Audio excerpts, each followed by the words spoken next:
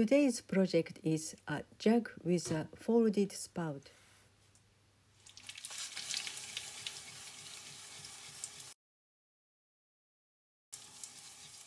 In this video, I'm going to make a jug with a modified spout.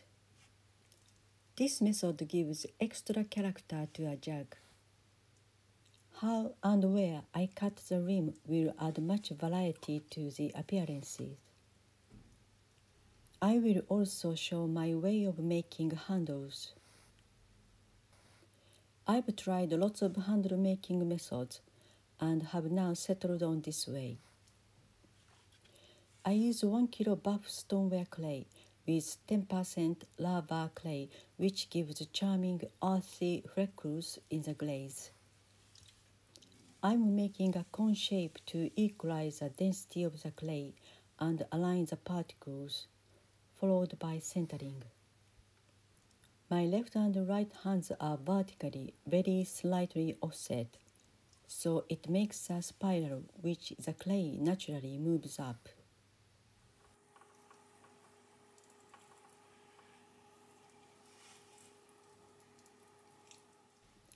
When I push the clay down, I focus on the edge of my right palm. It doesn't need to be a strong push. The angle and speed of my hand movement are the keys. My left hand is angled down to prevent a mushroom shape occurring. If my left hand is horizontal to the clay, it will often accumulate clay between my fingers and encourage a mushroom shape.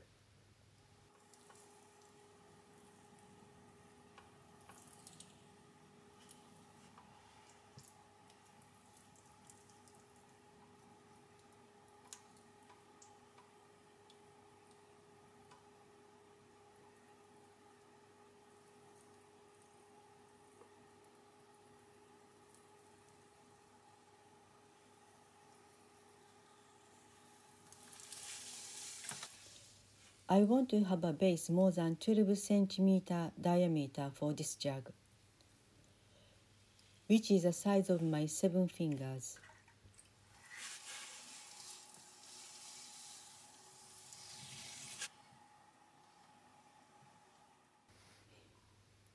I'm opening the center hole with my right middle finger, which has a navigation roll. All other fingers are giving additional power to dig the clay. I use the skimmed clay as a lubricant.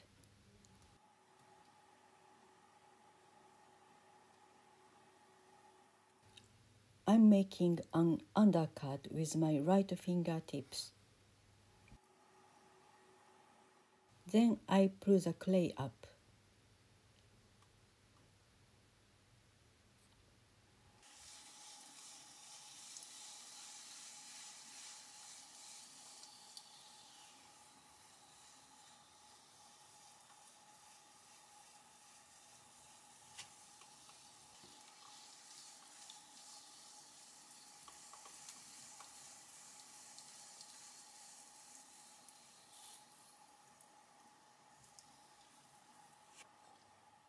I use a wooden spatula to compress the bottom to prevent an S-crack.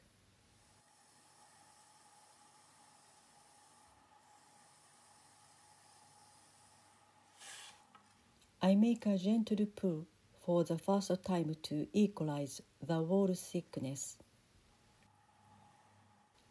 I'm compressing the top from 3 directions, which is a very useful habit to keep a strong edge. I hold my right fingers tightly together, and my fingertips are making a straight line. If I pull straight up, the clay will follow.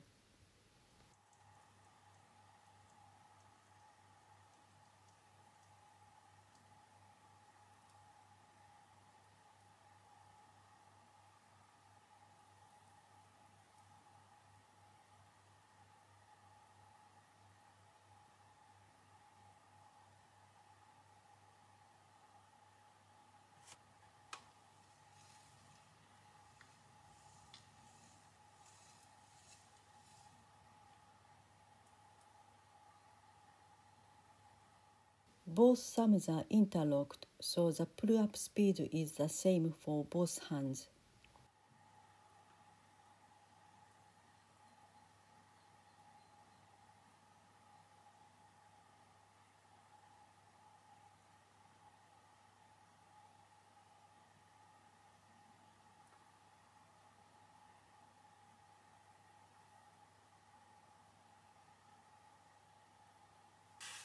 I need a narrow top, so I squeeze the cylinder.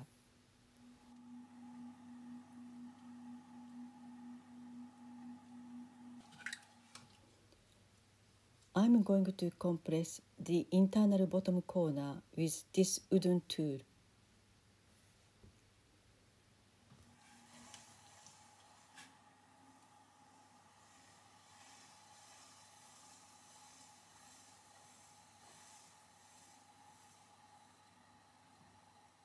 Then pull the clay up.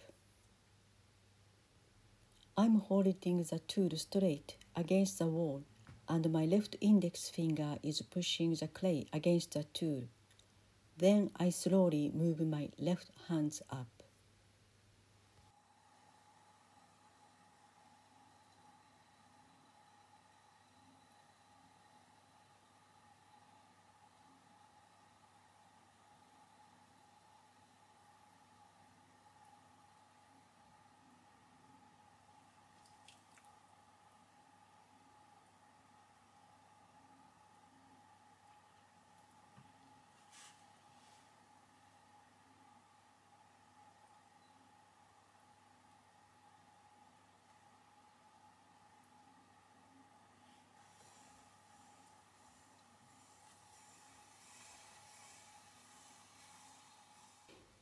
I like this handmade wooden tool, but it's made from soft wood, which wears out and leaves raised grain.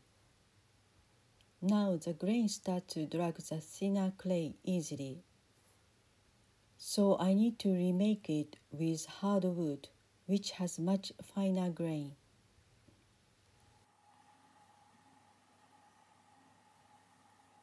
It just happened. I can stop halfway and add more water to make the surface slippery to avoid this problem for now.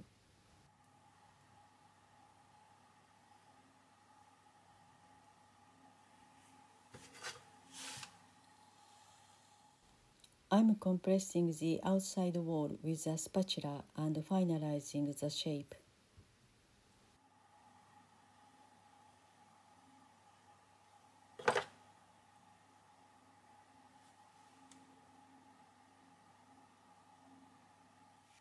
I'm squeezing the neck to make a collar.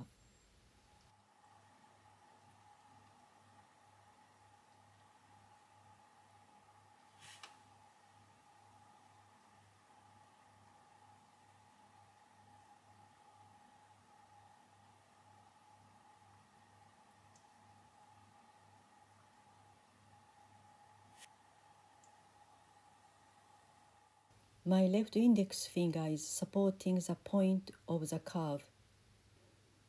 How much I drop the collar will make a big difference to the appearance later.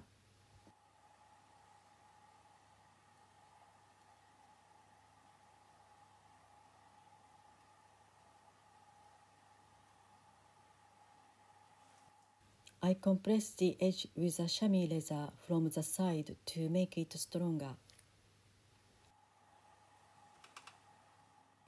I make the guide for the string to cut later.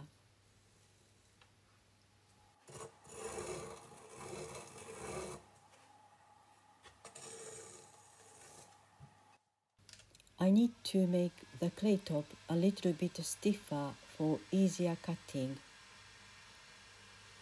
So I use a heat gun, just a little at the top.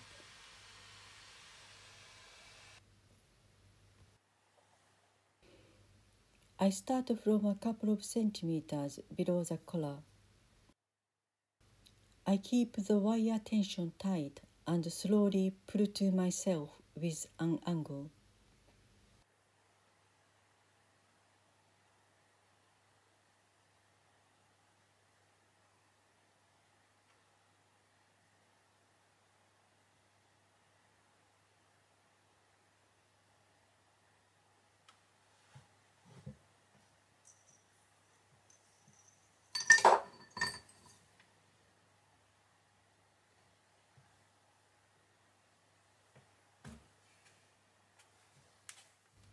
The part which the wire starts to cut is bent. I hold one finger at the same position, then get a round circle back. I wet my hands and fold the cut collar to make a spout. This is always ad-lib. Each time is different and fun.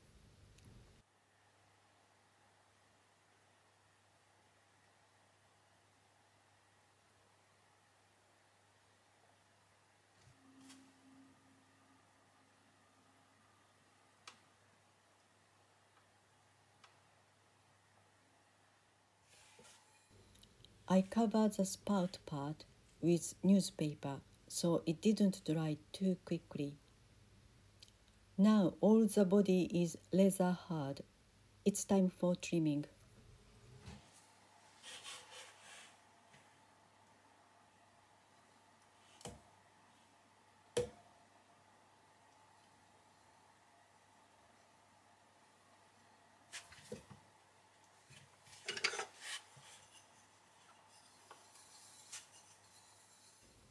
I use the skimmed clay to fix the jug to the wheel.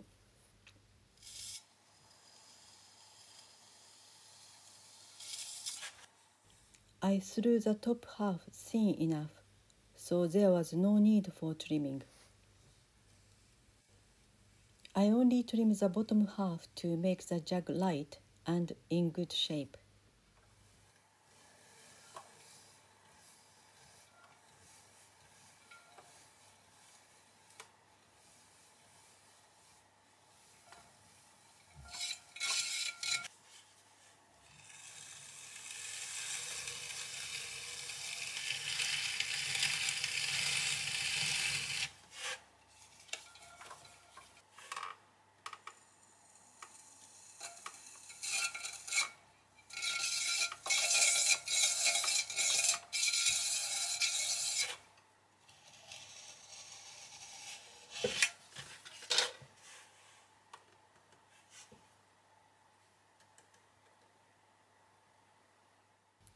This is a water jug, so I keep the bottom flat.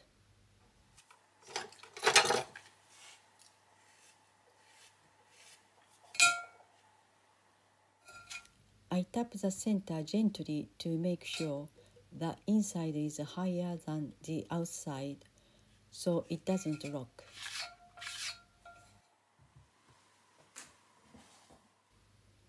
I start with a long piece of clay to make a handle.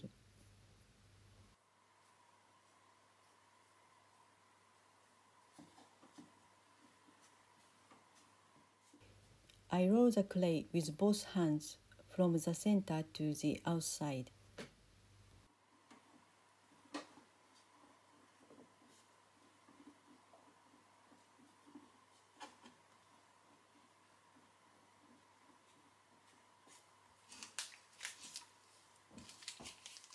When the clay becomes slightly thicker than I want, I use a board to make it even. In this way, the clay becomes a smooth and a compressed piece.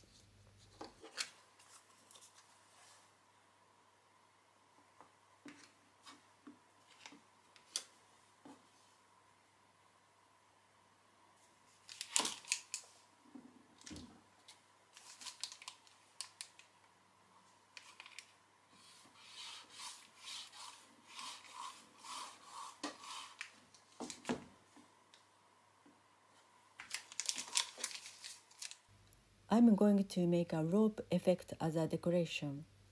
I need enough space for rolling.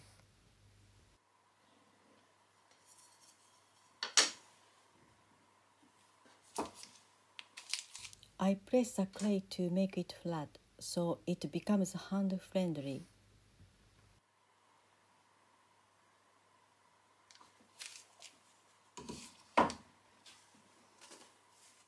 I use a damp cloth to shape the handle so the clay doesn't crack.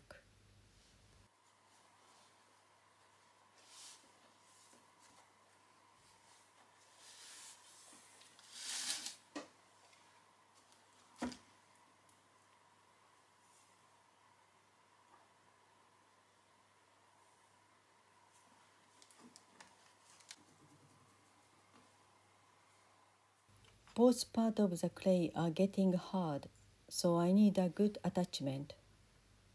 I scratch the body to add soft clay to help the connection.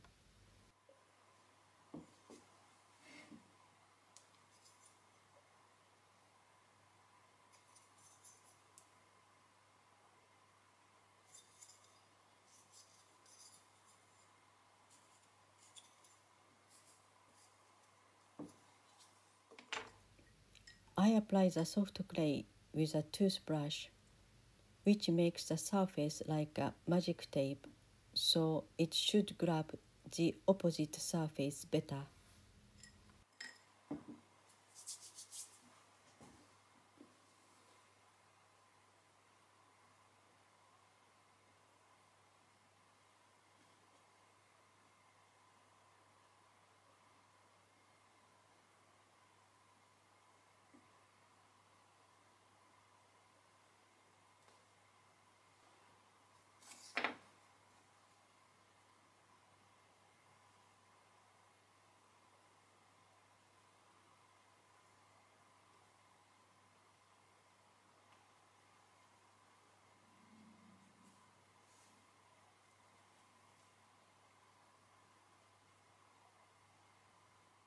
I need to use my imagination to check the handle size, as this will shrink about 15%.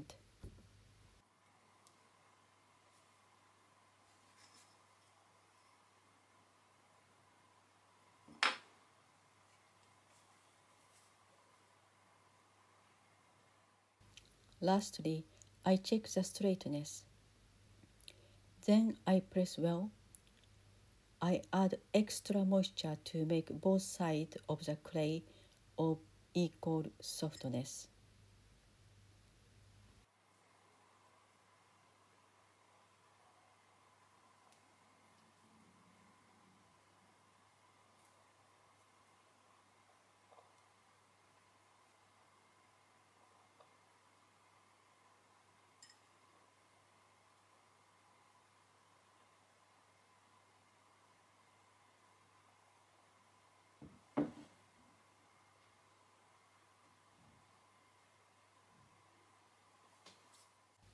I cover the jug well after the handle is attached. In this way, the clay body moisture becomes equal, so there will not be a problem of cracking at the handle joints. I leave them overnight like this. Then I use a lighter cover to dry it slowly and completely.